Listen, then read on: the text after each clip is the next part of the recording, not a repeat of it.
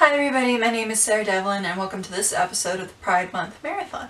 Today we're going to be talking about another series of books. I have the first two in the series here. The third one has not yet been released. This is the Worldbreaker Saga by Cameron Hurley. The two books are The Mirror Empire and Empire Ascendant. Now these are both quite thick books. They are adult fantasy. They're rather grimdark, I believe is the term that Ms. Hurley uses. So let's get started. Okay, so the basic premise of this book series is that there are tons of alternate universes, you know. Think of the multiverse essentially, kind of like in comics. The basic idea is that one universe they've kind of destroyed their world. It's, you know, they've ruined all their natural resources and all that. And they're trying to take over the other world, kind of like invade. They found a way to like go from one universe to the alternate universe and they're going to take over. But the thing is, the like hitch in their plan is that you can only cross over if your mirror or your counterpart in the other world is dead. So, you know, if person A and person B are like, okay, we're going to go over and fight, you know, person A can go through because person A's mirror counterpart or alter ego or whatever is dead, but person B can't get through because their counterpart or alter ego or whatever is still alive. So that is the concept, and it's a book with multiple points of view, and it's, you know, all different groups of people and how they react to this, how they fight against this, and then at least one of the points of view is from the enemy's side, and it's just all this coming together, and it can be a little much to keep track of, but it is really good once you get into it, once you just kind of go with the flow and stop. I know my brain's like, I have to micromanage all the details, I have to figure this out, who's who, you know, what is every little detail, but, you know, once you just kind of let go and enjoy and read and get sucked in, they're really good. So the magic system for these books, they're called Gistas, J-I-S-T-A, which is, you know, kind of what you put at the end of it. It means like, you know, witch, mage, sorcerer, whatever.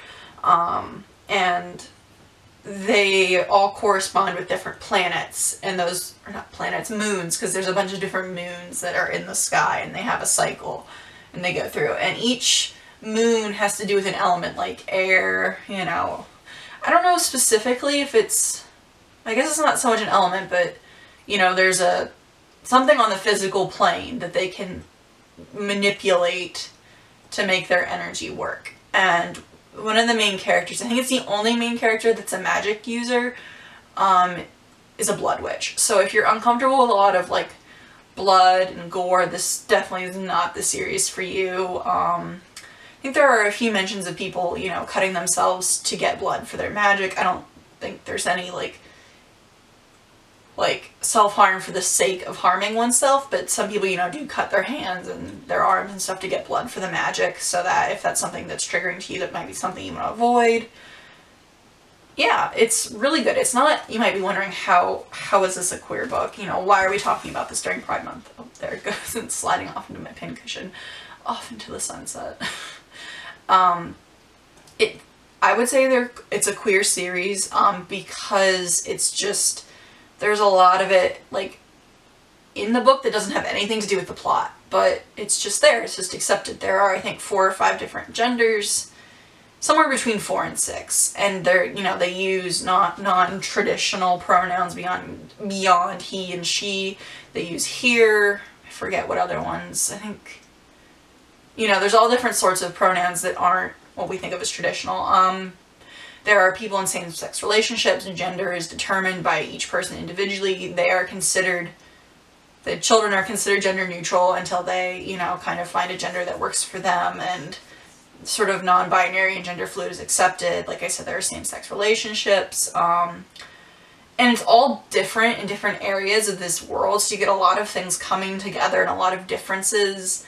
And there's a lot of like gender differences, like in some areas the women are considered the ones that go out and fight, and the men are, you know, much like, you know, women were considered, you know, they're there to look pretty and, you know, that kind of thing.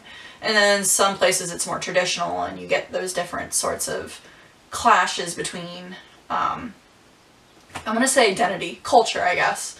And it's really interesting because she just kind of deconstructs a lot of stuff that we're kind of familiar with and take for granted. And I think that's part of why it's important, is because it makes these things accepted and they're just a part of it, and it's not really like, oh, this is revolutionary. It's just, you know, it's the way it is. And, you know, we all kind of are working towards that goal that, you know, eventually our society is going to be more accepting and more accepting of pronouns beyond he and she, and, you know, people assigning themselves their gender, you know, and maybe it's not what their parents or, you know, society assigned them, or, you know, maybe society becomes less stringent with assigning genders to children. You know, it's just more accepting, and that's, you know, kind of what we want to work towards. And it is a very gruesome story, so if you like dark fantasy, this is definitely something for you. And I'm like gesturing wildly with my hands. They're really good, and the author, I do believe, is queer. I'm not sure what her identity is, but I know I've read in one of her other books a book of essays slash memoir slash autobiography. She does mention having a girlfriend and being attracted to women as well as men. So, you know, she is not a straight author, and it's always good to support queer creators, and I really, really enjoy her books. It is the only two I've read so far, and then I have her other book, which was the one I mentioned, called Geek Feminist Revolution. So if you're interested in that sort of thing, it's not so much explicitly queer, although there are mentions of her having a girlfriend in the past. You know, if you're really interested in feminism and the modern history of feminism and just her take on all this, all of our society, like Gamergate, and just, you know, anything really to do with feminism and sexism and nerd culture, I really think that would be a good book for you. I enjoyed that a lot. I don't currently have it. It's on loan to somebody else. But yeah, that is really all I can think of to say about this. I'd like to tell you more about the plots, but just because these books, you can tell they're really long. Like this one is, okay, close to 600 pages. I'm not sure where the story ends and the glossary starts. So let's say it's about 570 pages. Yeah, 570 pages exactly. And this one's, you know, 500 pages maybe. Yeah, about 500 pages. There's a lot going on. So I would just recommend just dive in, get one, you know, and read it and enjoy it, and don't stress about the little details like I tend to. Okay, so that's it for this episode today of the Pride Month Marathon, and I will see you next time, and I am super excited about I believe it'll be our next episode. It is going to be my very first Let's Play of a video game, and I'm very excited. So I will see y'all next time. Bye!